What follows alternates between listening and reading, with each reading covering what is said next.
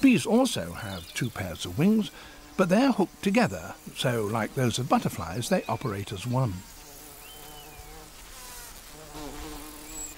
Bumblebees have particularly large and heavy bodies, and flight for them can be a real effort. That's particularly so in spring, when the mornings are cold, and queen bumblebees are just emerging from their winter sleep.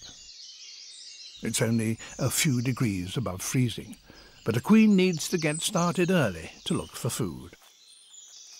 The thick, furry hairs on her body help to conserve what heat she manages to generate. At the moment, she's only a few degrees warmer than the surrounding vegetation, as the thermal camera clearly shows. Her body is only marginally more pink than the blue leaves and moss around her. But she has a special way of warming up for flight.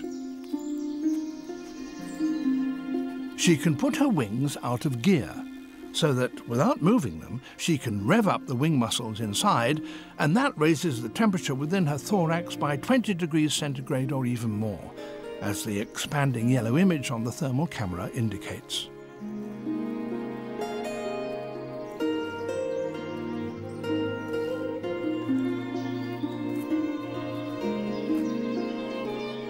Her body temperature is now over 30 degrees centigrade. At last, she has a chance of liftoff.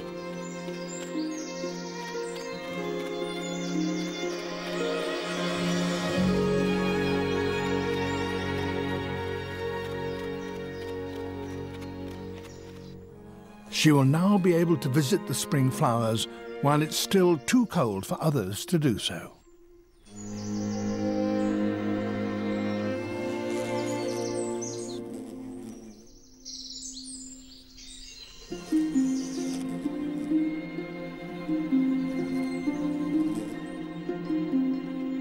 The long trumpets of the daffodils retain heat very well, and they're still warm even after their hot-bodied visitors have left.